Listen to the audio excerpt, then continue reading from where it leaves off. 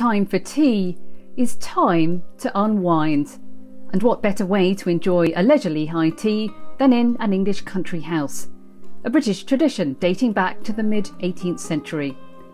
Today, the UK is still one of the world's top tea consumers, drinking more than 160 million cups a day. That's several daily cups of tea per person.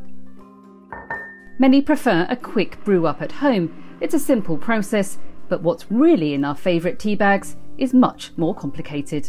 In normal tea bags, they put an interlayer, so a thin layer of plastic fibres over the top of the paper before they put the tea on it, and then another thin layer of plastic fibre, and then another layer of paper. And so when they squash it together, they can very rapidly seal it. While scientists say there's little evidence of plastic ending up in your drink, the issue for the environment is the average tea bag won't biodegrade due to the plastic content. So there's only a tiny bit in each tea bag, maybe 50 milligrams in each tea bag, but when you multiply it up, it equates to something like 5 tonnes a day. It's already in the form of microfibres, which can quite easily physically break down into really small microplastics. Major tea brands now recognise the problem and are working on changes. Top-selling Yorkshire Tea says it's switching to a plant-based seal. PG Tips also claims it's created a new biodegradable product.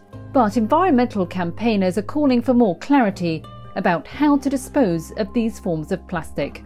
Is it best to be put in the bin? Is it best to put into their council's recycling or food composting scheme? Or can they put it into their own compost in their back garden? And until the big companies are really clear about that, it's not going to solve this plastic pollution problem. Top tips are to use ethical brands with a stitched rather than glued tea bag, and to avoid too much packaging.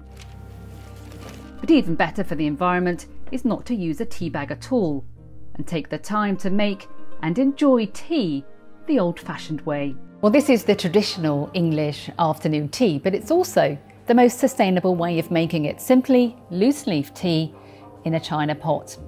But not all of us have the luxury of taking so much time for our tea. We simply need to pop a tea bag in a cup. That's creating a real challenge for tea companies who now have to come up with a more environmentally friendly way of producing that tea bag. With more public awareness of plastic waste, sustainable tea bags are increasingly popular. High-end brand Teapigs uses a plant-based tea bag, which still needs to be composted. But the company says it's committed to finding solutions to protect the environment. We've invested £50,000 in every year in improving our packaging to make sure it's plastic free. And that's an ongoing process of working with scientists to ensure we're at the forefront of looking for the next opportunity. But eco-friendly tea brands have a more exclusive price tag. A solution to eliminate hidden plastic from everyday tea bags is yet to come.